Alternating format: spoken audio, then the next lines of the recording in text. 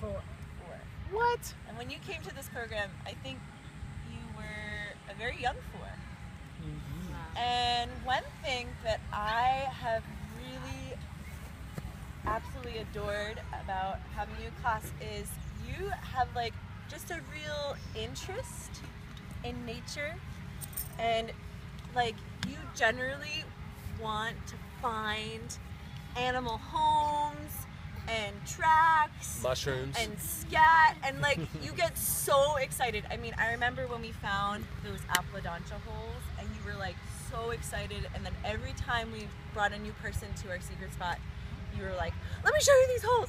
And so we really appreciate your enthusiasm for nature, and also just like how you like to do projects.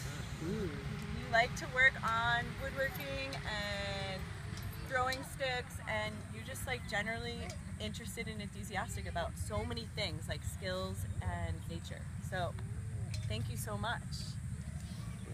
Yeah. I feel like, and also you're genuinely helpful, not just to the other kids in the class, but to us.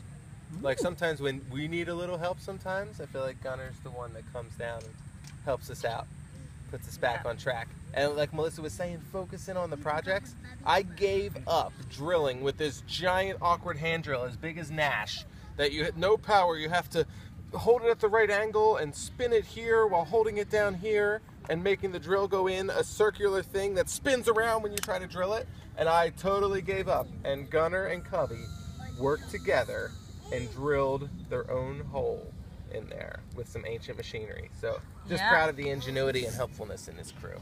Thanks, Mr. G. Awesome. Thank you, Gunnar. Can I put this on?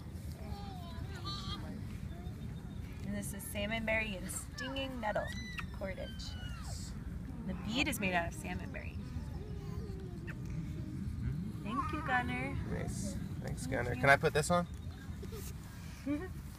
Oh, wait. I don't know if it's for you. There you go, buddy. Thanks, Gina. Hug.